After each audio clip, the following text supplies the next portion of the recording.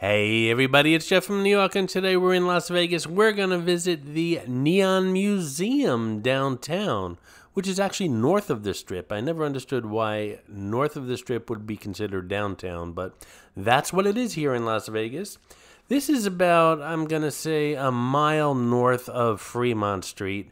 And you can walk it from Fremont Street, but I suggest you take a Uber or a Lyft or a cab. The neighborhood could be kind of sketchy, so just keep that in mind. Once you're at the museum, everything's fine. So let's head on in to the Las Vegas Neon Museum, shall we?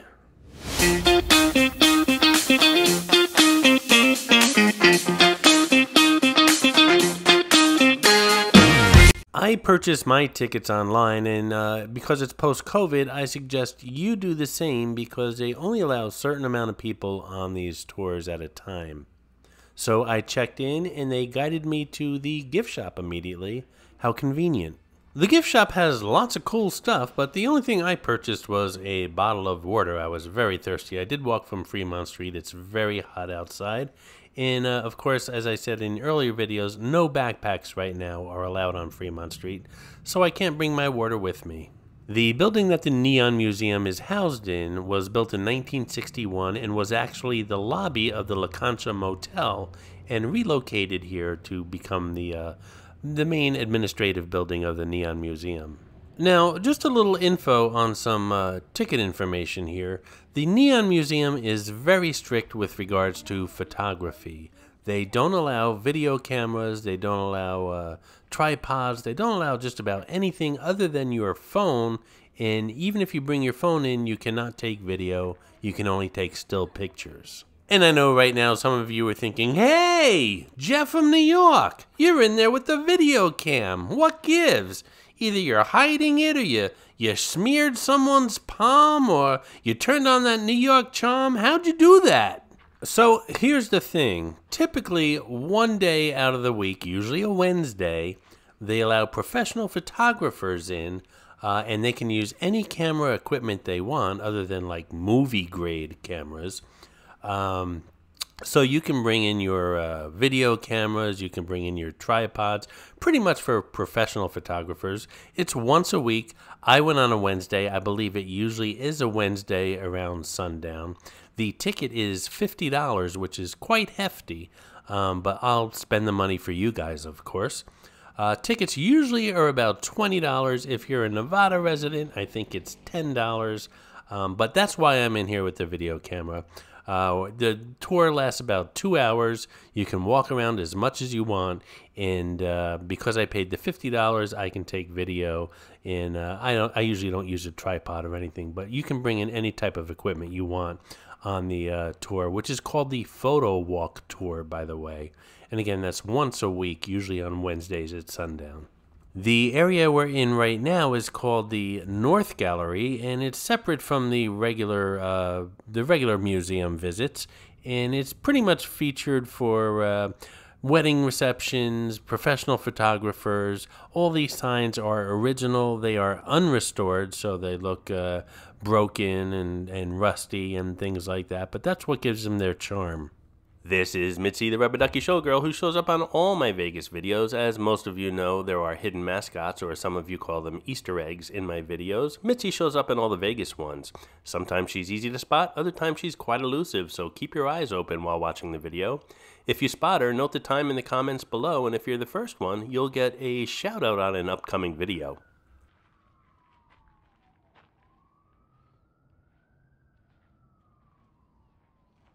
Now, as with most museums, there is someone there that you can ask questions for. You're not actually given a guided tour as you walk through these signs and given the history of each sign. But as you walk through, and if you have a question about them, well, there's someone there that will, a very knowledgeable person who can answer any questions you might have about the signs. Another thing to note, and it wasn't made clear during the tour, but it's made clear when you visit the website, is that some of these signs are replicas, not the original signs. I didn't realize that until after my visit when I did some research on the Neon Museum website. But I didn't feel too bad because I paid them with a replica $50 bill. I'm just kidding, people. By the way, if I remember during the edit process, I'll leave a link to the Neon Museum website in the description below.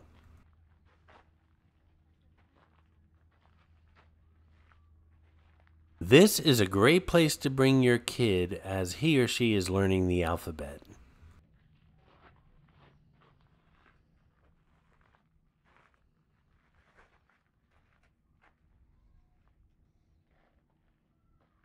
A couple other things to note about the museum is when you're visiting, the entire museum is on gravel. So ladies, keep that in mind when you're picking out your shoes when you visit. And also, you'll see that rock border that's around the signs. You're not allowed to go past that rock border or reach past that rock border as well. Jerry's Nugget. I didn't even want to ask.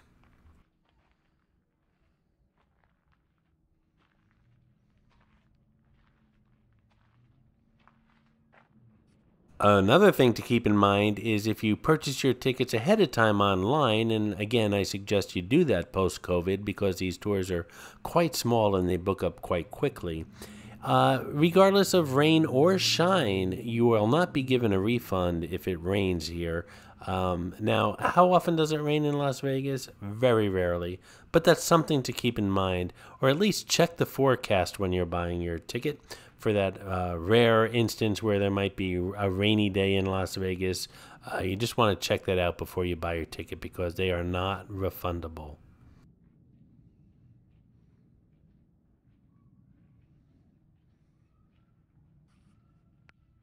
So I always felt that there were two places in the U.S. and in the world, for that matter, that are known for signs. Obviously, Las Vegas is one, and the other one, of course, is Times Square back in New York.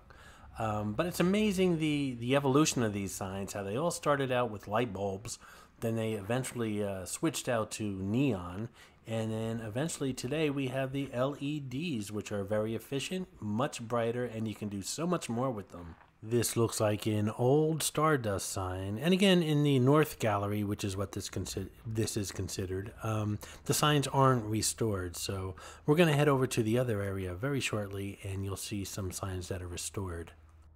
I got so tired of walking around, I sat my S right on the ground.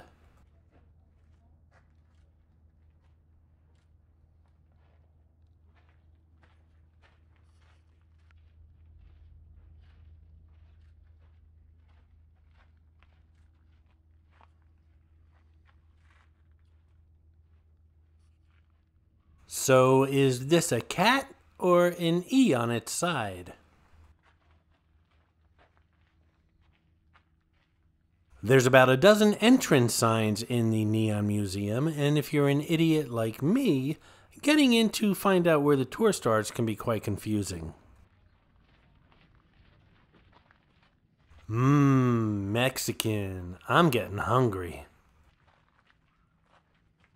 So I was looking at the extrusions coming out of this sign, and I figured, well, that's probably how they climb the sign to change the bulbs. Not a job I'd want.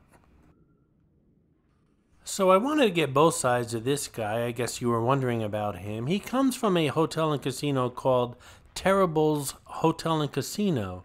It was torn down in 2013 to make room for the Silver Sevens Hotel and Casino. Cowboy down.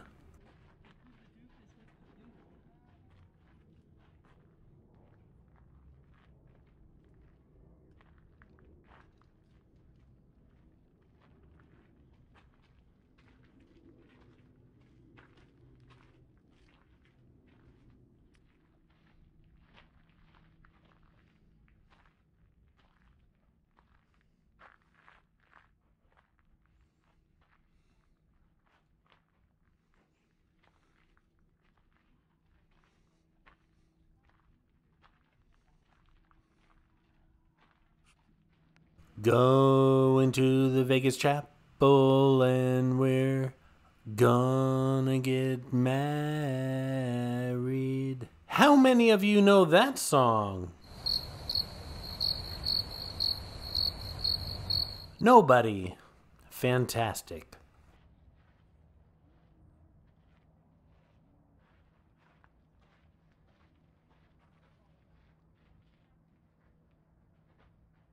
The Golden Nugget on Fremont, still around. This sign, well, immortalized here at the Neon Museum. Alrighty, now we're going to head across the street here to see the somewhat restored signs.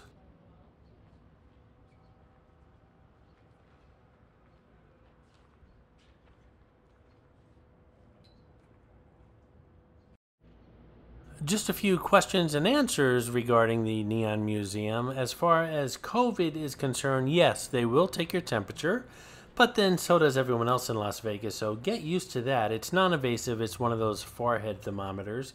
They are limiting the number of people per tour, so to allow for social distancing. So make sure you make a reservation because you can't just show up and expect to be considered for the next tour. And yes, they do require face masks as you walk around. And as I stressed in other videos, backpacks currently are not allowed in most places in Vegas. So I usually travel with a backpack for snacks and water and camera equipment. They are not allowed, so prepare for that before you come out. If the weather turns bad, and it never really does in Vegas, but if it does, if it starts to rain, there's nothing you can do about it. These tours are rain or shine, and they will not give you a refund. They do give private tours. You just have to email them from their website, and they'll give you the information on that with regards to rates and times that they will provide a private tour for you. Some of you may be wondering how many of the signs are restored and how many light up. There's currently 19 working signs in the Neon Boneyard. 17 are restored, while 2 others, the Riviera and the Fitzgeralds, were received in working order. The electrical grid here at the Neon Museum can only support a limited number of signs, so therefore the capacity for sign restoration in the Neon Boneyard exhibition is limited, and the bulk of the sign collection is illuminated by ground level spotlights. As far as photos, yes, you can take photos with your phone or tablet to capture still photos for personal use, not video. Cameras themselves are not allowed. Still photography for any additional artistic or commercial use is prohibited. And if it appears that a photo shoot is being staged, you'll be asked to stop and possibly asked to leave. And again, if you want to do some videos like I'm doing here, you have to pay a little extra. It's called the photo shoot, and it's only 1 day a week, usually Wednesdays at dusk. So I got away with taking videos because of that, because I paid extra. I paid $50 total to come here. I think the regular ticket's like $20. So keep that in mind if you want to take some videos, or if you want to bring a tripod with you or something, that it's going to cost you a little extra. But in general, yes, you can use your phones to take pictures, not video.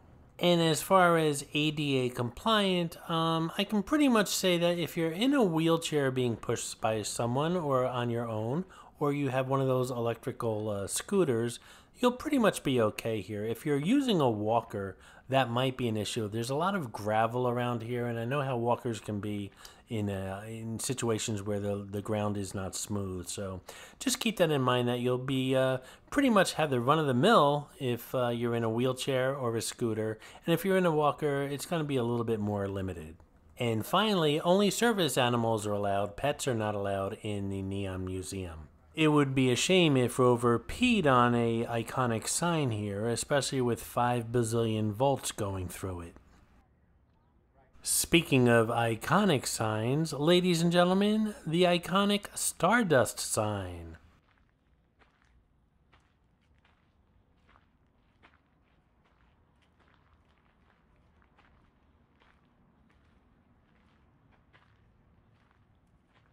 And right behind it, I think we'll get a little closer in a moment, the Riviera sign.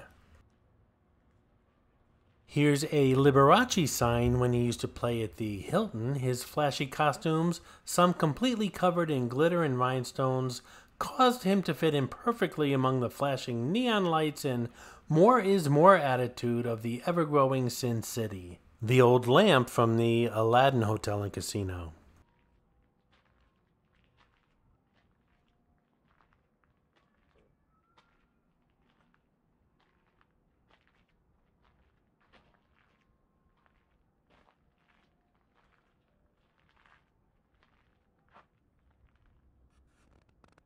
She looks like a real swinger. She'd fit right in here at Vegas. But not all these signs here at the Neon Museum are hotels and casinos.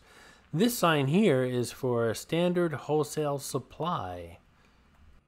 This Jerry sign looks like it came from some kind of diner or restaurant. And what is that on top of the sign? A scrambled egg?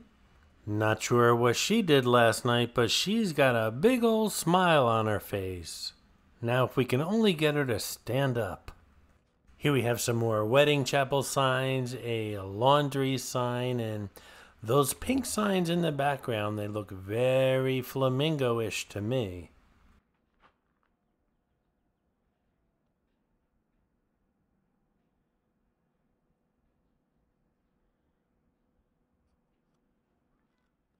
Here we have the Las Vegas Club Casino. The Ann Myers Queen of Hearts Hotel, and a big N for Nevada. Check out the shape of that sign, the shape of Nevada, with that star right where Vegas is. Speaking of Las Vegas, how many of my New Yorkers out there know what the capital of Nevada is? That's right, Carson City. You guys are so smart, it amazes me. House of Lords Steakhouse. Well, that's kind of repetitive, but that's what it's called.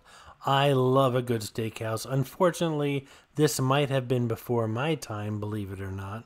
How many of you heard of the House of Lords Steakhouse? I never have, but I do enjoy a good steak, and I'm sorry about that, you vegan New Yorkers.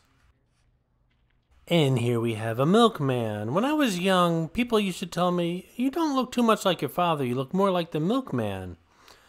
Another big Here we have a Tropicana Mobile Park sign.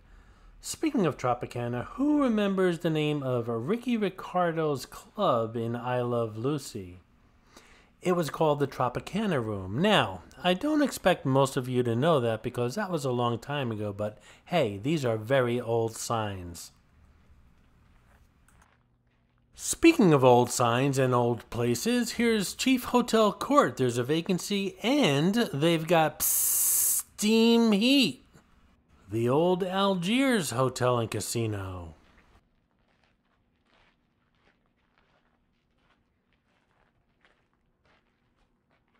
Looks like the Red Barn served up some big old cocktails. And then we have a tiny sign down here for a Diners Club. I know they're still around, but does anyone out there, any of you New Yorkers, have a Diners Club card? If you do, leave a comment below.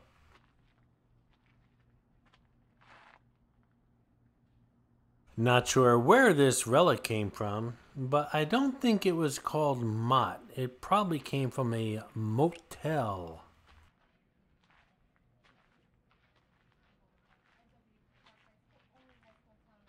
And a big one at that.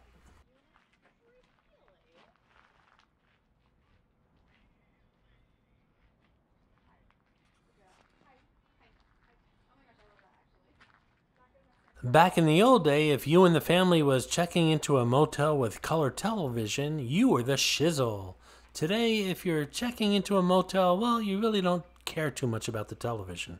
So I know it's the name of a cactus, but how would you like to spend your vacation in Vegas? Go back to the office and explain to people why you stayed at the Yucca.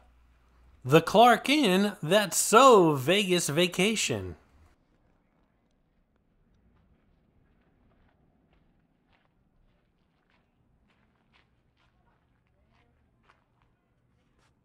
Samarin Motel. Again, I never heard of a lot of these places, but hey, you never know. Maybe your grandfather or great-grandfather stayed at one of these motels. And I'm hoping with your grandmother or great-grandmother.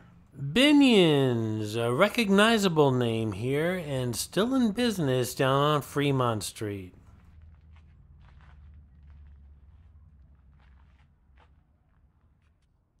Sassy Sally's was a casino that was on Fremont Street in the 1990s.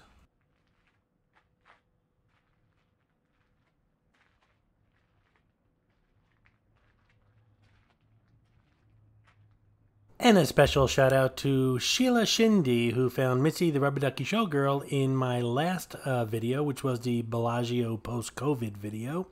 She also found Mitzi in the Las Vegas Strip post-COVID, so she's doing a great job finding Mitzi, the rubber ducky showgirl. And a shout out to Wise Malik, the one who usually spots Mitzi, the rubber ducky showgirl. He spotted her in the flamingo habitat and pool video. So, Wise Malik, it looks like you have some competition there with Sheila Shindy. Here's the Fitzgerald sign, one of more than a dozen working signs here at the Neon Museum. The Fitzgerald was a hotel and casino that was taken down in 2012, and it eventually became the D. So a lot of you are familiar with the D on Fremont Street. And here we have the Binion Horseshoe, which is an oldie but goodie hotel and casino. And coming up shortly, we're going to announce the winner of the latest $50 Amazon gift card giveaway. It's for anyone who subscribed during the contest or even prior to the contest. You're all eligible to win, so stay tuned and find out who the lucky person is. And hey, if you didn't win this time, well, stay subscribed. Don't unsubscribe, because if you unsubscribe, you won't be eligible for the next contest. So stay subscribed. You're automatically enrolled in the next one if you didn't win this one. So good luck to everyone tonight. Here we have an old showboat sign. There are no showboats anymore in Las Vegas, but there is one in Atlantic City, so make sure you check that video out. It's no longer a hotel casino, it's just a hotel. And behind it is an old El Cortez sign. El Cortez, I also have a video on this channel here, so check it out. El Cortez has kind of like a cult following. There's people who either love it or hate it, and the ones that love it go back every time they visit Las Vegas. Here we have a very colorful Lido sign, yellow, red, blue, and green. Which one's not a primary color? Leave a comment below. I think the Lido was actually a showroom in the old Stardust Hotel and Casino. It featured a show that had lots and lots of showgirls and, you know, your typical old school Vegas show. It was very popular in its day. Here's the original sign to Moulin Rouge, another iconic building here in Las Vegas. Looks like some more stardust floating around the Neon Museum tonight.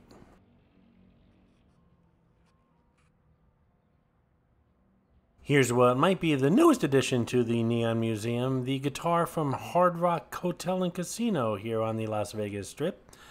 They closed down just recently, and it's being converted into a Virgin Hotel and Casino. There is a Hard Rock in Atlantic City. It's a really nice hotel and casino with tons of memorabilia. I have a video on the Hard Rock in Atlantic City, so check that out, as well as a separate video on all the memorabilia, tons of it, in the Atlantic City Hard Rock, so check both those videos out. I'm thinking this one's from the old Aladdin, just by the shape of it, but it says Lost Vegas. I'm sorry guys, I should have asked, I didn't. If you know, leave a comment below.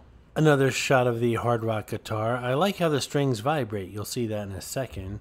I play guitar, a lot of you guys don't know that. I play it really, really badly. And I also play drums, which I play a little bit better than guitar, but that doesn't say much for my drumming either. Hey, Jeff from New York. This isn't the Neon Museum. We're back on Fremont Street at the Golden Gate. That's right, my New Yorkers. I walked to the Neon Museum, didn't feel safe. I Ubered back to Fremont Street. All it takes is a simple app, and I saved my life. Coming up next on the New York channel, we're going to visit Caesar's Palace post-COVID. Hey Dave, make yourself comfortable, why don't you? And now, the moment you've all been waiting for. The drawing of a winner of the New York channel's most current $50 Amazon gift card giveaway. I'd like to thank everyone who subscribed during the contest, and anyone who subscribed prior to the contest. You're all eligible to win this contest, and again, if you don't win today, please don't unsubscribe because you're automatically entered into the next $50 Amazon gift card giveaway. Once you unsubscribe, you're no longer qualified for the next gift card, so stay subscribed. Even if you didn't win tonight, there's always a next chance. As many of you know, I do this several times a year, and the more subscribers I have, the more often I can do it. And I know many of the subscribers go back to the original contest videos to see who won, and I made it pretty clear that it's going to be announced in one of my videos this week. This is the one. I do take those contest videos down immediately after a winner is drawn because I don't want people to enter a contest that's no longer being run. And the winner is Family of AMV. It looks like he or she subscribed back in late March, so it was prior to this contest, and that's perfectly fine. As long as you subscribe to the channel, you can always win one of these gift card giveaways. I will get in touch with family of AMV, and if I don't hear from them within a week, I will pick another winner, so stay subscribed and stay tuned. Actually, it's misspelt. It says family of AMV, but whatever. Congratulations, guys. If you put a buck in my cup, I am going to shut the up. And you ain't gotta be a baller to give me a dollar. I kind of felt that was worth 75 cents, but the dude didn't have any change. I hope you enjoyed this video, and if you did, please like, comment, ask some questions, and most importantly, subscribe by clicking on the button on the left. You can visit all of my New York videos by clicking on the top right, or check out my videos on other favorite places to visit by clicking on the bottom right. Thanks for watching, and I'll see you around the city.